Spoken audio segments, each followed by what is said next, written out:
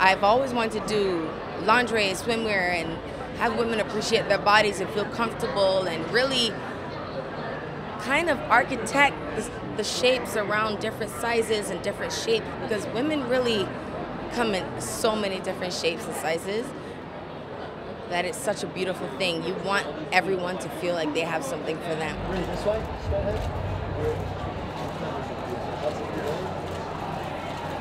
It was really interesting because I've been to the Met Gala so many times, so every time we talked about robbing the Met Gala, it was quite a bit of humor for me. But it was also really nice to shoot a scene in the actual Met Museum. So you'll see that this summer.